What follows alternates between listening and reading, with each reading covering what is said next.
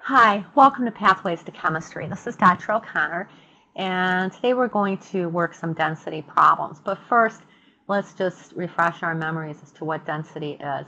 The definition of density is an object's mass divided by its volume. And we know that density is a physical property of a substance, so each substance will have a characteristic density. Density is also temperature dependent. And that's because volume changes with temperature, and we know that density is dependent on both mass and volume. The SI unit for density is the kilogram per meter, but in chemistry, we usually use units of grams per milliliter or grams per liter. Also, note that we have grams per cubic centimeter here. Remember, a milliliter is equal to a cubic centimeter. Now, we can use density as a conversion factor, and we'll be doing some of that a little bit later. But for now, we're just going to work a few density problems. Now, if I know the density and the volume of an object, I can determine its mass. If I know the mass and the density, I can determine the volume. So let's go ahead and do a couple of density problems. Okay, so let's take a look at this problem. We're told that one side of a metal cube measures 1.44 inches. And we're asked, what is the density of the metal in grams per cubic centimeter? The metal cube has a mass of 434 grams. Well, the first thing I'm going to do is write out my definition of density. And density is mass over volume. And I also want to make sure that I get the units correct. So we have the mass, which is 434 grams, and we don't have the volume, although we're given a hint here. We're told that one side of this cube measures 1.44 inches. Well, we know that the volume of a cube is just the length of the side cubed, okay? Now, here I'm in inches. I want to be in cubic centimeters. So what I'm going to do is I'm going to convert the 1.44 inches into centimeters before I cube it. So we know that 1 inch is 2.54 centimeters. Our inches cancel. 3.6576 centimeters. Okay, notice I underlined this digit here. I'm keeping track of significant figures. I'm just going to go ahead and use all of the digits here in my calculation.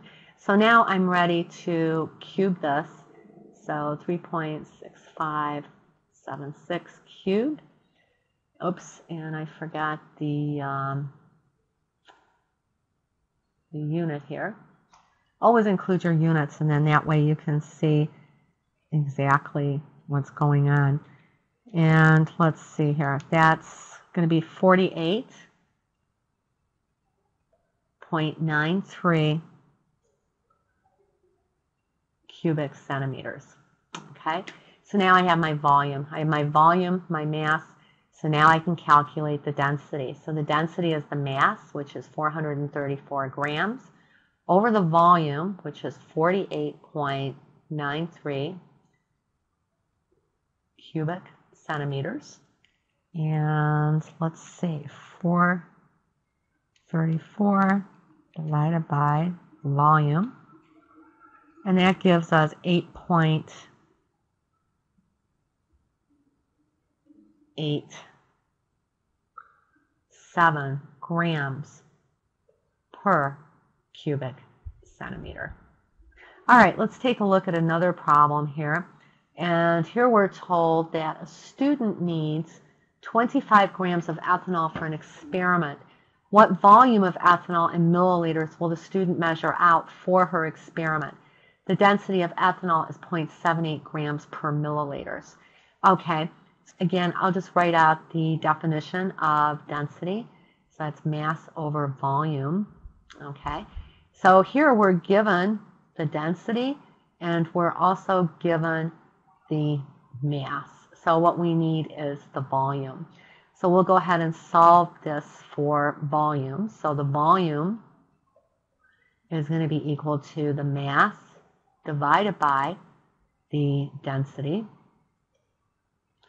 And again, I'll check and make sure my units are correct. Yes, my mass is in grams. My density is in grams per milliliters. And I do want to know the volume in milliliters. So the mass then is 25 grams. And we'll divide that by the density, which is 0.789 grams per milliliter. Grams cancel. We're left with milliliters. 25 divided by 0.789. And that's going to give us 31.68 milliliters. Now, I've only got two significant figures here, so I'm going to round this up to 32 milliliters.